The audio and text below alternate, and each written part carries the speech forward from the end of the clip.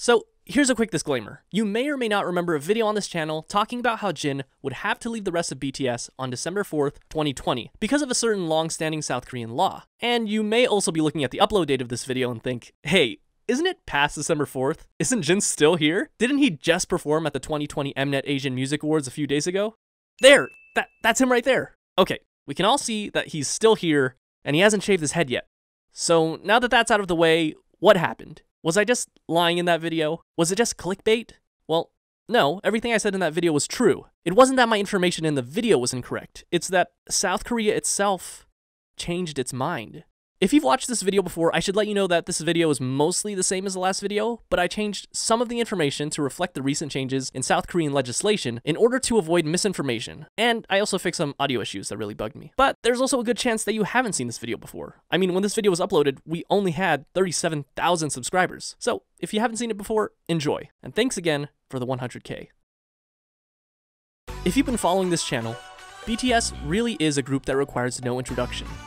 The hip-hop group started in South Korea in 2013, eventually becoming the quintessential worldwide K-pop boy group phenomenon we know today around 2017. Right now, it's not an exaggeration to say that they're on top of the world, and as far as pop groups go today, they're unmatched. Nice to meet you, Guy.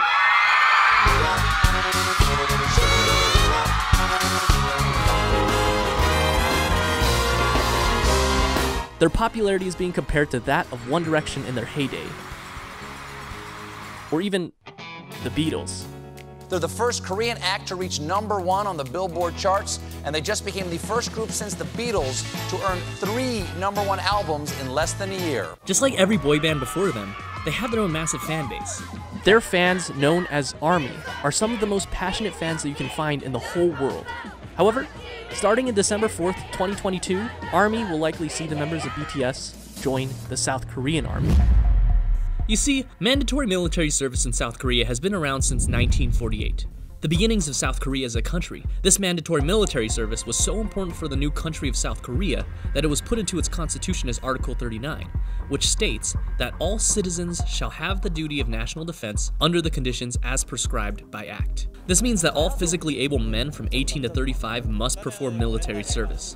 And while women can as well, they're not required the same way men are. And if you're at all familiar with the events in Korea that happened during the 50s, you understand why this is so important to them. And while the Korean War had a ceasefire agreement on July 27, 1953, it was exactly that, a ceasefire. The war, technically, never ended. Because of South Korea's unique relationship with their neighbors to the north, an active military has been deemed necessary, always ready in case of a surprise attack, something that, as a possibility, has never left the minds of South Koreans. So, now that we have that out of the way, what exactly will be happening on December 4th, 2022? On August 1st, 2018, the South Korean government made a shocking announcement. The required age that all able-bodied males must enlist was dropped from 30 to 28. This meant that when the oldest member of BTS, Jin, turned 28 on December 4th, 2020, he would have been required to enlist according to South Korean law. We all thought Jin would be leaving us by the end of 2020, but just when it seemed like all hope was lost, Jin got an early birthday present. Only 3 days before Jin's birthday, on December 1st of 2020, the South Korean government made a surprise announcement that allows select K-pop stars to postpone enlistment until they turn 30 rather than 28, effectively changing the big day of Jin's departure from December 4th of 2020 to December 4th of 2022. People are already calling it the BTS law. Perhaps the government of South Korea found the kindness in their hearts to listen to the voice of the people, or perhaps it's because BTS rakes in almost $5 billion annually for the entire country. So you better believe that the group, and by extension, ARMY, probably had some hand in this. And while this is definitely exciting news, just remember that this is not an exemption, but a deferment.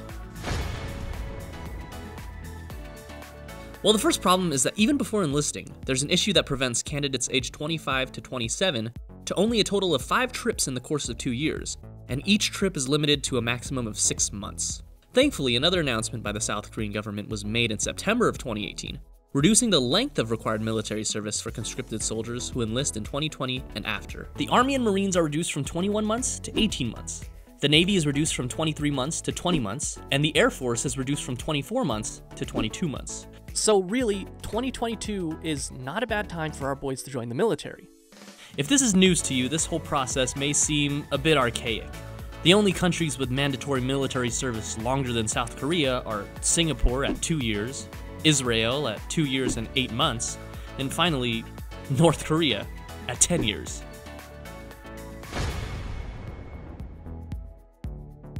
Because of the constant tension between North and South Korea, we don't expect this law requiring mandatory service to be abolished anytime soon. There have been exemptions to military service, however, particularly when it comes to the athletics and the arts, such as Heung-min, a football player for Tottenham Hotspurs, and world-famous pianist Seok-Jin.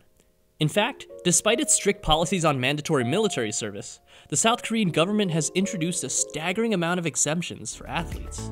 The first exemption was given to a wrestler, Yang Jung-mo, after the 1976 Summer Olympics, and afterward, an exemption was then promised to any athlete who won a medal in either the 1986 Asian Games or the 1988 Summer Olympics. In 2002, the same promise was made to the national team if they reached the round of 16 in the FIFA World Cup, and again to the 2006 national team in baseball if they reached the semifinals in the World Baseball Classic. The decision to exempt athletes from military service was an extremely controversial one, and after this, public outrage ensued. The government has since scaled back on exemptions. Current regulations state that there will be special treatment given to any and all athletes who win medals in the Olympic Games or gold medals in the Asian Games. But rather than a complete exemption from military service, they are placed in grade 4 to be enlisted for supplemental service or the second citizen service rather than active duty service. Unless they are an exceptional case, they will not be placed in grade 6, exempt. While grade 4 is better than active military service, they still have to do 4 weeks of basic military training and attend a few days of annual military training for the next few years. Aside from that, they're pretty much free to continue their own sports careers until their service is over. While complete exemptions have been scaled back, we have seen a few in recent years, including 2008 Olympic gold medalist badminton player Lee Young-dae, 2011 swimming world champion Park Tae-won, a 2014 Asian Games gold medalist tennis player, Chung-hyun, and of course, Sun Heung-min, a 2018 Asian Games gold medalist football player, just to name a few. While the exemption is controversial, a strong argument can be made that, when it comes to sports, 2 or more years of military service during that person's prime could be detrimental to their career and even end it prematurely. I mean, countless news articles documented Sun Heung-min's career hanging in the balance when the Asian Games were coming to an end. And look how happy he was when he did win, not just because he won the Asian Games, but also because he didn't have to risk losing his entire career. The same thing, however, cannot be said about K-pop stars. While violinists, pianists, and ballet performers have received an exemption for military service in the past, it has never been the case with actors, directors, and yes, K-pop stars.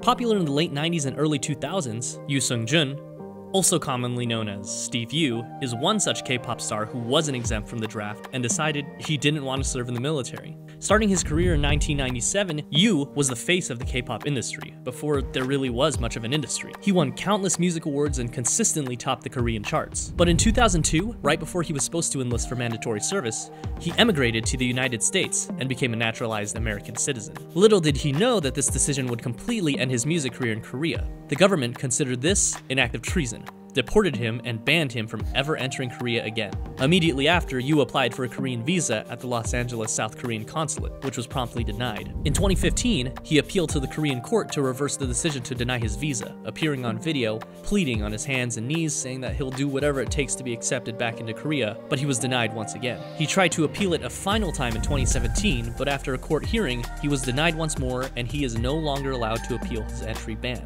Miraculously, in 2019, the Korean Supreme Court sent Yu's previously closed case back to the Seoul High Court to review, stating that the law has no restrictions preventing Steve Yu from visiting South Korea. Soon after, an appeals court reversed its earlier decision in favor of Yu, which could eventually allow him back into South Korea if all goes well with the Seoul High Court. This remains to be seen, however, and despite being banned 18 years ago, evading military service is so looked down upon by the Korean public that 70% of Koreans still believe Yu should be banned forever.